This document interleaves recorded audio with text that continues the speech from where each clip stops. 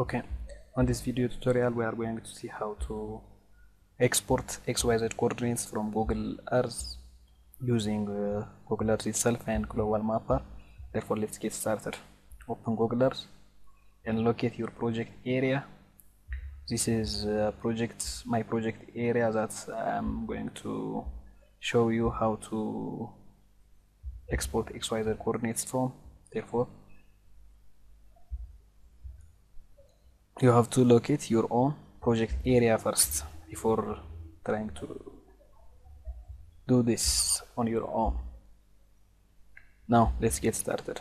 The first step is to add the points where you want the coordinates and the elevation from. Therefore, click on this toggle that says add path. You have to name it as you want, but mine is, I'm going to call it project area. Now move this aside and start locating those points you want to add XYZ coordinates from. Therefore, this is my project area. I'm going to start here. These are the spots where the XYZ coordinates and the X, the Y, and the elevation is going to be formed. Make sure not to add these points on the building, since they are going to make our surface, and surfaces are made based on elevations.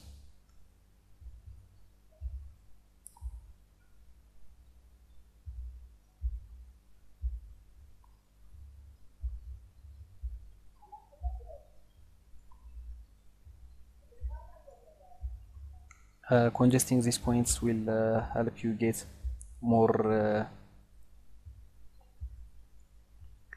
accurate surface. So that's why I'm doing this over here.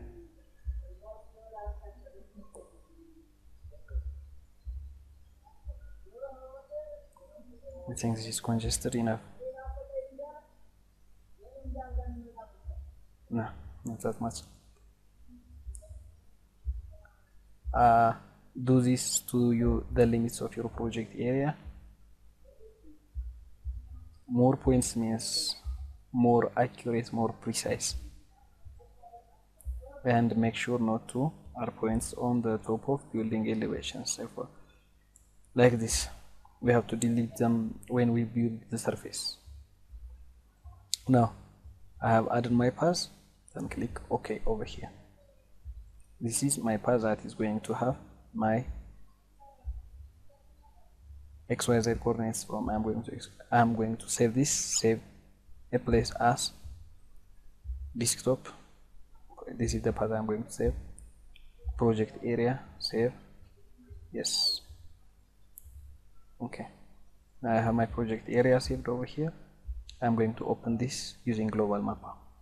First open global mapper, then import the project area that you have made right now.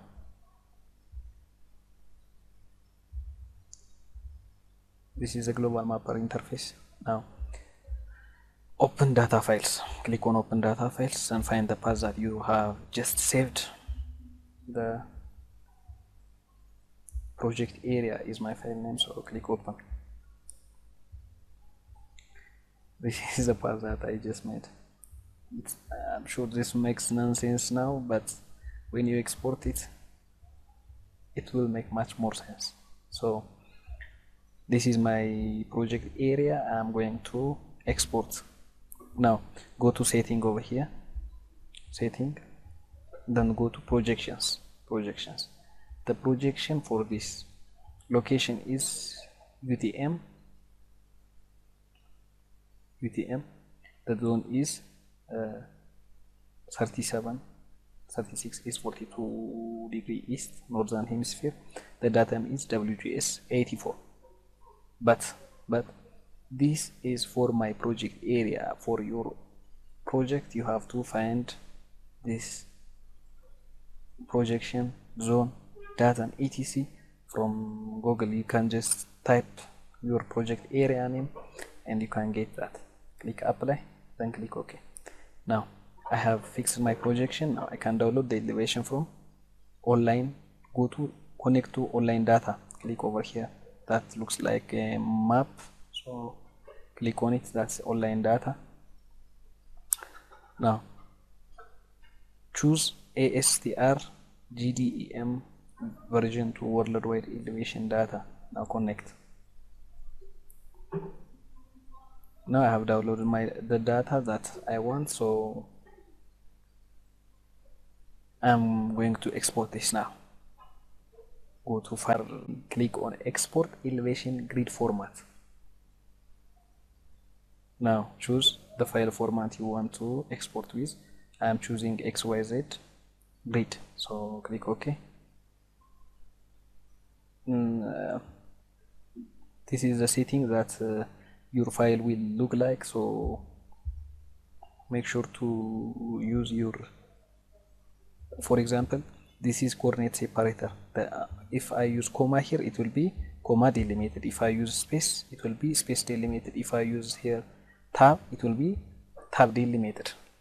So this is how your file will look like after exporting. Therefore I am choosing comma. Vertical units is in meter. Since we use metric units in our country, you could use imperial, feet, anything you want here. So we have fixed our setting, then click OK. Now it will ask you the path you want to save. I'm saving it on desktop. The XYZ file name is surface.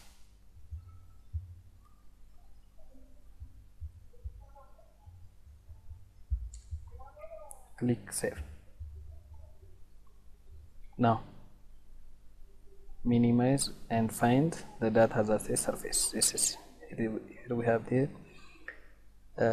When you get this file, you will have something like a file that doesn't have any material to open with, like a program won't open this file. Right click on it, then open with, choose keep using notepad or use notepad. Therefore this is the file I have now. Therefore I have space delimiter file, no way, comma delimiter. This is the file I have now. We could export this to Excel and edit whatever that is to edit. Then we can build our surface from this data. Thank you for watching. On the next video I will edit this file and make a surface using it. So thank you for today.